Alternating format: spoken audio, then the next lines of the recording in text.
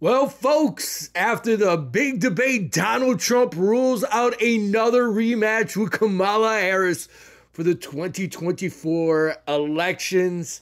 The Harris campaign called for a rematch. So again, Kamala will say, "Hey, I'll debate you, Trumpy." And of course, because he did lose that debate, I don't care what anybody says. Trump said he would think about it. Then he ruled it out, guys. Again, this is nothing but a soap opera, a novella. He must have went to, he was there yesterday at the 9/11 memorial in New York City. They all met. They shook hands. They had the elitists there. They had their little meeting. And of course, now he basically said, "I won that debate. I won it big, right?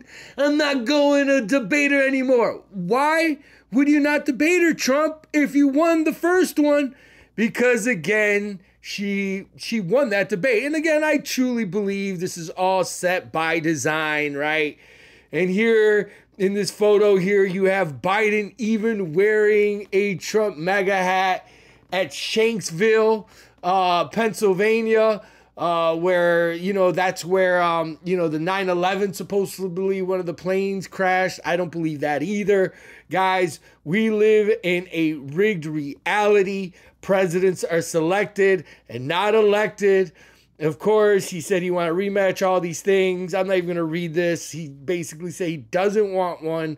He said that he was battling everybody, right? The moderators. And I'm not going to fight three people and all this. It's unfair. Guys, come on.